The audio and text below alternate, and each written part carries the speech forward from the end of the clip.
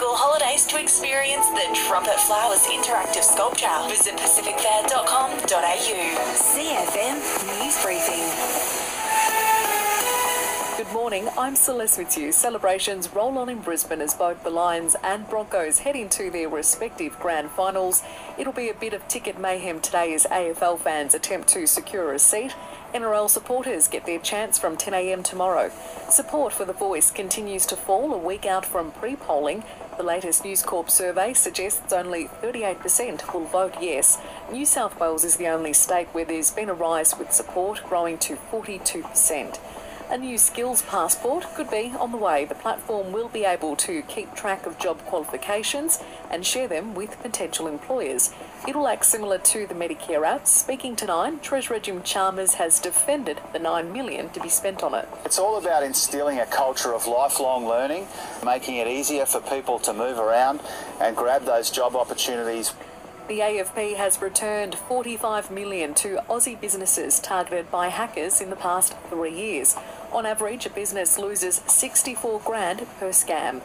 Perth woman Ella Cutler is home and stable in hospital. The 26-year-old police officer slipped and fell 10 metres while on holiday in Croatia.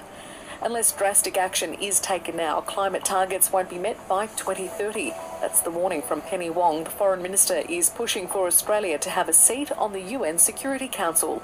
And the Hollywood writers' strike may be nearing the end. They have entered the final stages of negotiations, signalling all major issues have been resolved.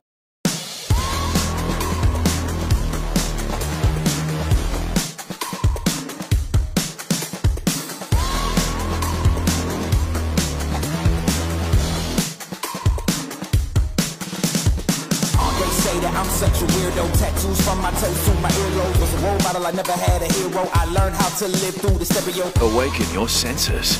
The all-new MG5. Warriors head home with their heads held high after their September campaign came to a crushing end.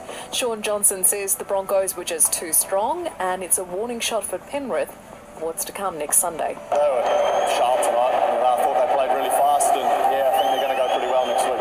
After so many narrow finals defeats, Brisbane are through to their first AFL Grand Final since 2004, emerging victorious over Carlton by 16 points. And the Wallabies take on Wales tomorrow morning in a must-win clash. Cloudy today on the Gold Coast. 23 is the top, partly cloudy, and 24 degrees tomorrow. Sunny on Tuesday and 25. Exposing the history that haunts hundreds of thousands of Aussies, The Secrets We Keep, Shame, Lies and Family podcast is out now on the Listener app.